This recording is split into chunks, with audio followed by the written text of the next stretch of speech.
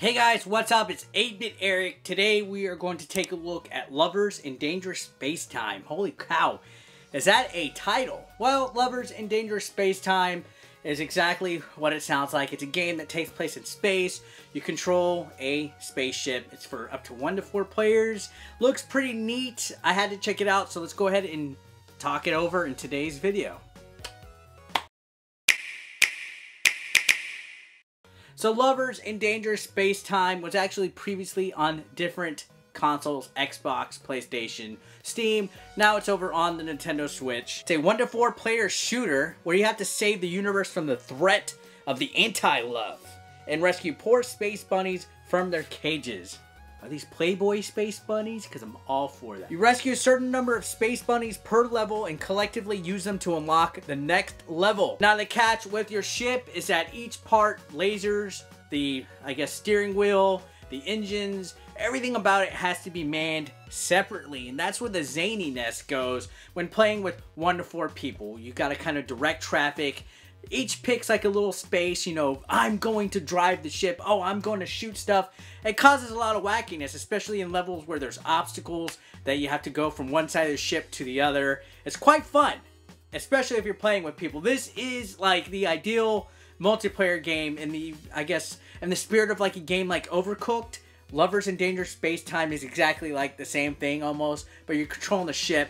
You can even upgrade the types of ships you have. Some are bigger than others, some have different types of weapons and stuff. But overall, the premise stays the same. And it's even fun to play single player if you don't have friends like me. You can actually have a little pet that helps control your ship with you. You move it across the ship, have it do certain stuff.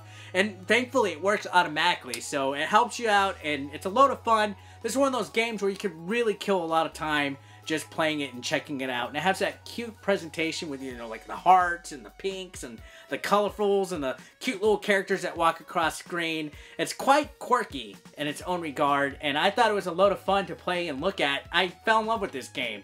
I fell in love with Lovers in Dangerous Spacetime. The game definitely shines in multiplayer though, but just letting you know, single player is available and fun. Now, the levels in the game are all randomly generated. There's 4 major campaigns to work through. Each consists of 4 levels and a boss.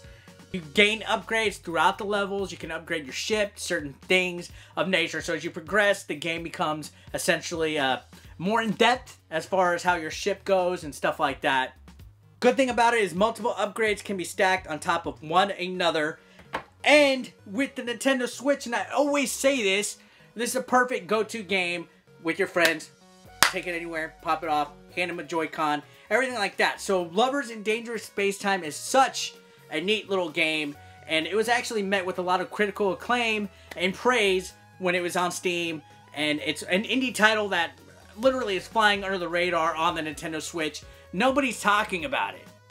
If you want games that you can sit down and play with your friends that are actually good and fun, Lovers in Dangerous Spacetime is one that you definitely need to check out. I am recommending the hell out of this one.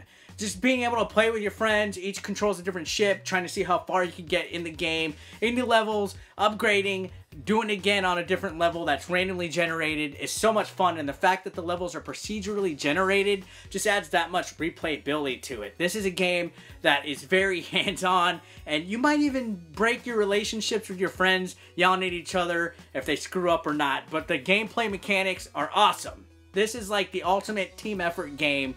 And I'm glad that it's on the Nintendo Switch, and I am recommending it. So guys, Lovers in Dangerous Spacetime plays great, feels great, looks great. Go grab some friends, download this game, check it out now. Biatch. And well guys, that's it for today's review. If you're new to the channel, subscribe, comment, like. I'll see you soon. Bye.